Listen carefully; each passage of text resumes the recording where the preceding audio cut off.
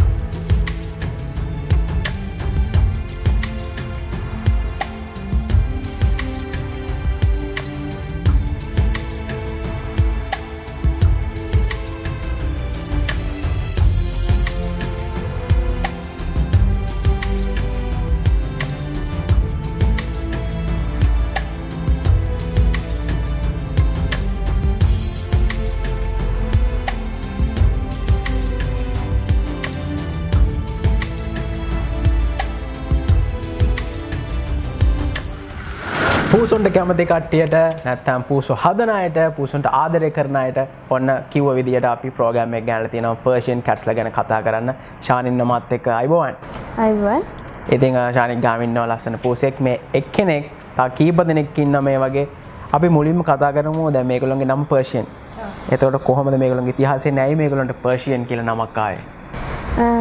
මේගොල්ලන්ට Persian කියලා කියන්නේ මේගොල්ලන්ගේ මුල් ආරම්භය තියෙන පර්ෂියාවේ. පර්ෂියාවේ ආරම්භ වෙලා තමා දෙවනි ලෝක යුද්ධයෙන් පස්සේ ඒගොල්ලෝ තමා මේ ඒ කියන්නේ ඒගොල්ලෝ මෙයාලට ආදරේ හින්දා ඒගොල්ලන්ට gift වගේ ඒගොල්ලන්ගේ family වලට එහෙම ගිහින් දීලා තමා මේකේ ලෝකේ හැම රටකම දැන් මෙයාලා බෝ වෙලා තියෙනවා. මේ වෙද්දී ලෝකේ ගොඩක් ජනප්‍රියම පූස් වර්ගයක් තමයි Persian cats කියන්නේ.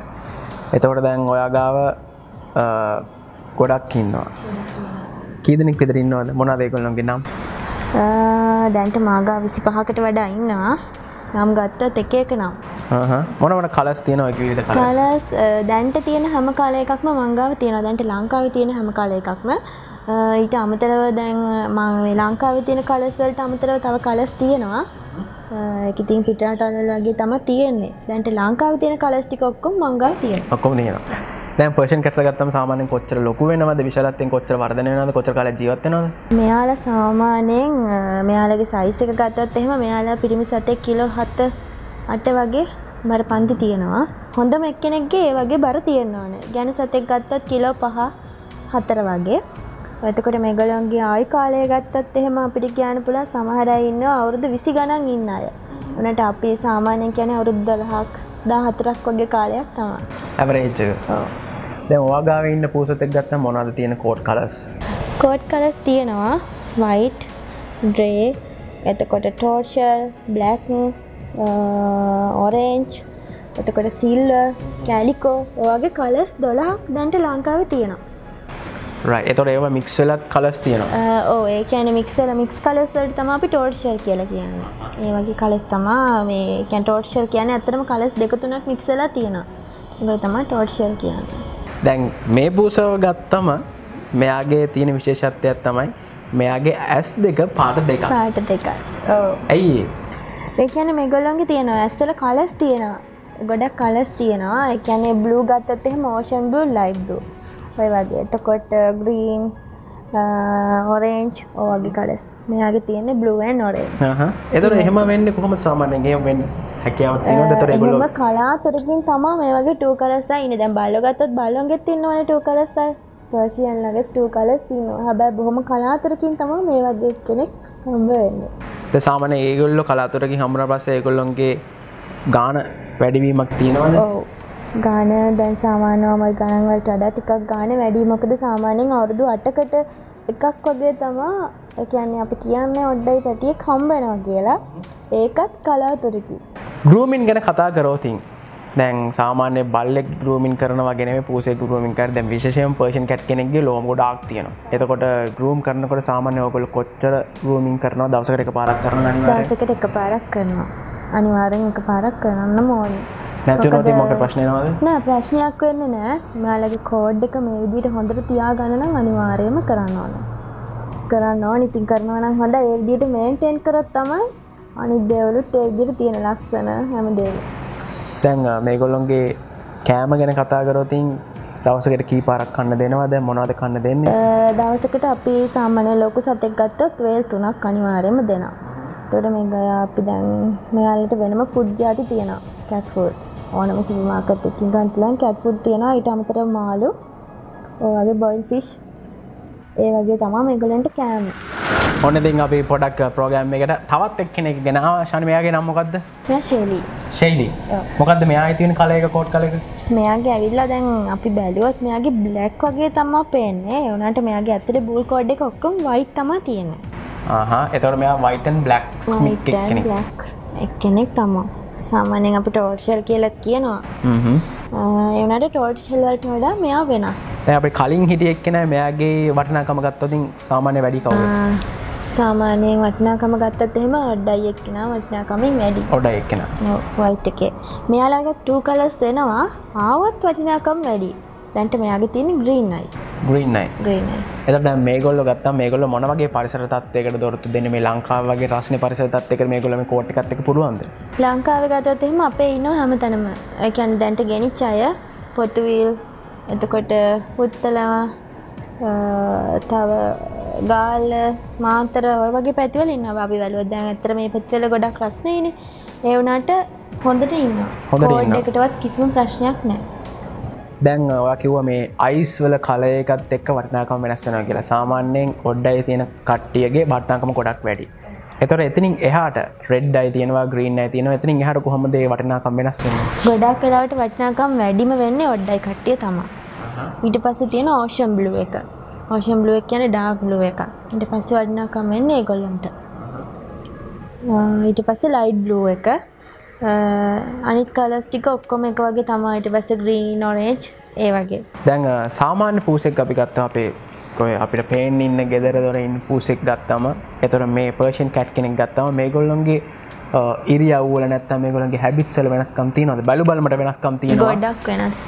මොනවාගේද? නෝමල් කිටිස් වලට වඩා ඇත්තටම ගොඩක් වෙනස්. එකක් මේගොල්ලෝ අපිත් එක්ක ගොඩක් ෆ්‍රෙන්ඩ්ලි. සාමාන්‍යයෙන් අපි දාකින කට්ටියට වඩා. ඔව්. වෙනස්. අනිත් එක ඒ කියන්නේ අපේ ගොඩක් ළඟින් ඉන්නවා. සාමාන්‍යයෙන් ගෙදර එයාත් එක්ක ඉන්න කෙනාට තමයි ආ ගොඩක් ආදරේ.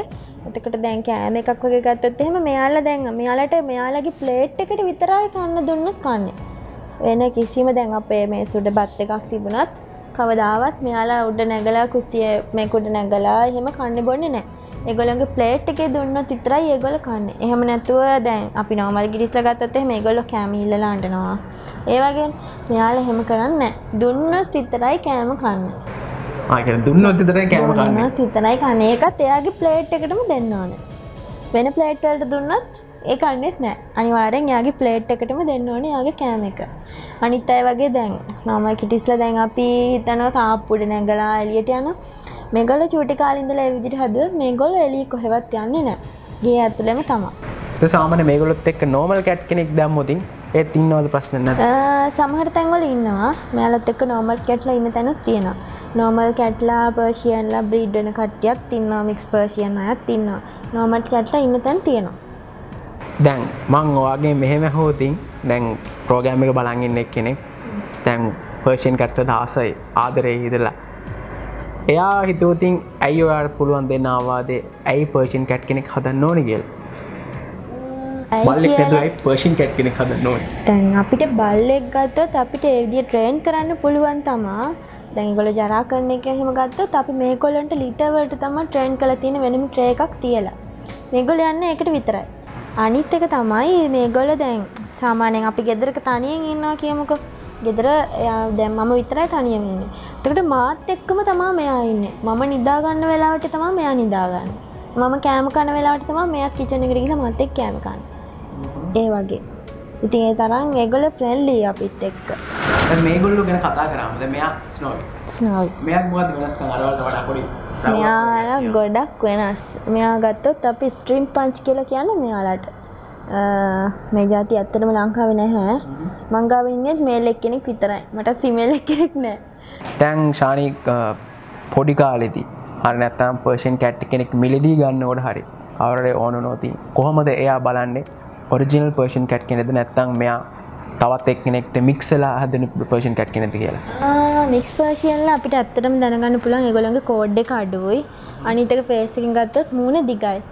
දැන් පර්ෂියන් කෙනෙක් ගත්තොත් එයාගේ මූණ රවුම්. අනිත් එක chubby. ඒක වෙනමම අඳුර ගන්න පුළුවන් normal cat කෙනෙක් නැත්නම් මික්ස් පර්ෂියන් කෙනෙක් හරි ඔරිජිනල් පර්ෂියන් කොහොමද කියලා අපිත් සාමාන්‍යයෙන් දැකපු ගමන් අපිට හිතා ගන්න පුළුවන්. මොකද chubby ව ඉන්නවා ගොඩක්. අනිත් එක මූණ රවුම්. කෝට් එකෙනුත් ඒක අඳුර ගන්න පුළුවන්. කෝට් එක වැඩි. පොඩි අයගේ. දැන් ඔයාගේ තියෙන චූටි එක්කෙනා. එයාගේ වෙනස් ඒ කියන්නේ සාමාන්‍ය normal cat කෙනෙක් කොහොම නැහැනේ චූටි වයසේ. ඒක හින්දා අපිට ඔරිජිනල් පර්ෂියන්ද නැද්ද කියලා දැකපු ගමන් අඳුර ගන්න පුළුවන්. ඒක තමයි මම පැටියෙක් තියන් ඉන්න දැන් පැටියෙක් ගත්තා වුණත් ඒක පේනවා මේ ඔරිජිනල්ද නැද්ද කියලා. මේ ඉන්නේ පර්ෂියන් කැට් පොඩි එක්කෙනෙක් ඇස් දෙක නිල් පාට. දැන් මේගොල්ලන් කෝට් එක මෙහෙම තියාගන්න ගෲමින් කරනවා වගේම වෙන වෙන සප්ලිමන්ට්ස් දෙනවා ඇති විටමින්ස් වගේ. විටමින්ස් ගත්තොත් විටමින්ස් වලට වඩා ඇත්තටම අපි දෙන කෑම වලින් තමයි කැට් ෆුඩ් එකක් ගත්තොත් කැට් ෆුඩ් එකේ විටමින් තියෙනවා. අපි තමයිනෝ කියලා ටැබ්ලට් එකක් දෙනවා. ඒක මල්ටි විටමින් එකක්. ඒක තායිලන්ත වලින් ගෙනලා අපි මේගොල්ලන්ටම ගෙනලා ඒක දෙන්නේ. ඉතින් මාළු කැට් ෆුඩ් විටමින් එකට අරක තමයි අපි පාවිච්චි කරන්නේ. දැන් සමහර කට්ටිය කියන්න පුළුවන් මේගොල්ලන්ගේ මේ හැරෙන බූල් හින්දා ගොඩක් කට්ටිය ලෙඩ වෙන්න පුළුවන් කියලා. විශේෂයෙන්ම අපි දන්නවා එක එක ලෙඩ තියෙන කට්ටිය ඉන්නවා. සමහරලාට ඒගොල්ලන්ට හොඳ නැති වෙන්න පුළුවන් කියලා. ඔයාට මොනවද තියෙන අත්දැකීම් මේගොල්ලොත් කිව්ද? බූල් කෝඩ් එකෙන් ගත්තත් එහෙම ලොකු ඉෂුව එකක් වෙන්නේ නැහැ. මොකද දැන් සාමාන්‍යයෙන් අපෙන් ડોක්ටර්ස්ලා වගේ අරගෙන ගිහින් තියෙනවා. ඉතින් ඒගොල්ලෝ අරගෙන යන්නේ ඒගොල්ලන්ගේ ළමයිට. ඉතින් එහෙම ලොකු ඉෂුව එකක් තියෙනවා නම් ડોක්ටර් කෙනෙක් කවදාවත් පර්ෂියන් කෙනෙක්ව ගිහින් දෙන්නේ නැහැ. අනිත් එක ඉතින් ඒගොල්ලෝ ඒ විදිහට මේන්ටේන් කරනවා නම් බූල් වලින් ප්‍රශ්නයක් වෙන්නේ නැහැ. ඒ කියන්නේ කිසිම මේ ලෙඩකට එහෙම ප්‍රශ්නයක් වෙන්නේ නැතුයි. එහෙම ප්‍රශ්නයක් නැහැ. ශානි දැන් ඔයා ගොඩක් කල් තිස්සේ පර්ෂියන් කැට්ස්ලා හදනවා. ඔයාට මොනවද තියෙන සොඳුරු අත්දැකීම් සහ දුක මිශ්‍ර අත්දැකීම් මොනවද? සොඳුරු අත්දැකීම් ගත්තොත් එහෙම සාමාන්‍යයෙන් දැන් සමහර වෙලාවට ඒගොල්ලෝ කැමති නෑ ගෙදර තනියම ඉන්න. මගේ ගාව ඉස්සල්ලාම දෙන්නෙක් හිටියා. දැන් කොහොමද එක්කෙනා ඒ දෙන්නා කරන්නේ මම ගෙදර නැත්තම් මගේ ඇඳුම් රැග්ගේ ඇඳුම් ටික ඔක්කොම ඇදලා බිමට දාලා තියෙනවා මං එනකොට. ඔය වගේ.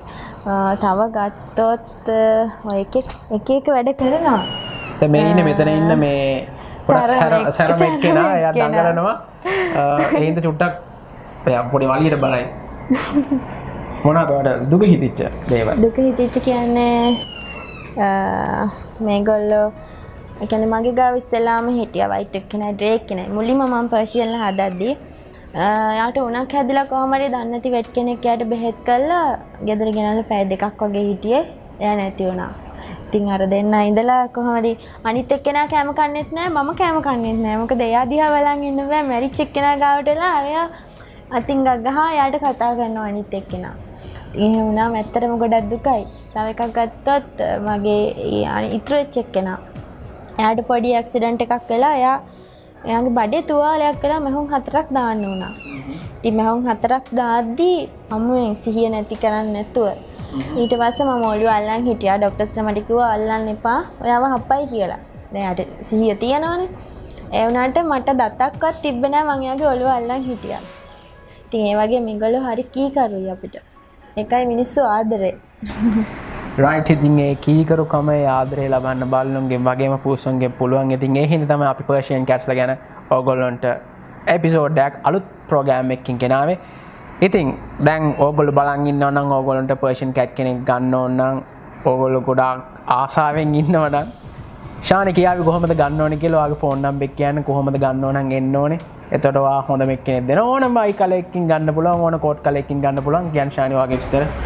ඔව් ඇත්තටම දැන්ටත් අපිට වෙනම පේජ් එකක් තියෙනවා. Facebook page එකක්. Persian Cat Sri Lanka කියලා තමයි කියන්නේ. Persian Cat Sri Lanka.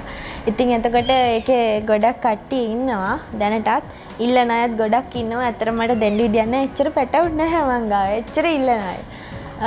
ඉතින් ෆෝන් නම්බර් එක ගත්තොත් එහෙම මාව කන්ටැක්ට් කරගන්න පුළුවන් 071 35 10 111 නම්බර එකට කෝල් කරොත් මාව කන්ටැක්ට් කරගන්න පුළුවන්. රයිට් ඉතින් ශානිව කන්ටැක්ට් කරගෙන ඕගොල්ලොන්ට පර්ෂන් කැට් කෙනෙක් හදන්න ඒ ආසාව ඉෂ්ට කරගන්න පුළුවන් ඕන කලයකින් ඉන්නවා. එක එක ආකාරයෙන් ඉන්නවා. ලස්සන අර අපි ඉස්සෙල්ලා දැක්ක අර රවුලක් වගේ තියෙන ඕනම විදියකට පර්ෂන් කැට්ස්ලා ඉන්නවා. මගේ පිටිපස්සෙන් මට පේනවා මෙතනටත් මට පේනවා එක කට්ටිය ඉන්නවා. ඉතින් ඔන්න chance එක තියෙනවා ඔයාලට පර්ෂන් කැට් කෙනෙක් නැත්නම් කැට් කෙනෙක්ට ආසයි නම් ඔන්න chance එක තියෙනවා විශේෂයෙන්ම බල්ලෝ හදන්න බැරි ඕගොල්ලොන්ට පුළුවන් කැට් කෙනෙක් හදන්න. එහෙනම් අපි ඒකට chance එක ඔන්න දීලා තියෙනවා. තව අලුත් ප්‍රෝග්‍රෑම් එකකින් හම්බෙනකන් අපි ගිහින් එන්නම්. thank you ශානිය අද අපිත් එක්ක එකතු වෙනවා pet talk එකත් එක්ක හම්බෙමු. තව අලුත් ප්‍රෝග්‍රෑම් එකකින් මේ සුරතලුන් වෙනුවෙන් pet talk.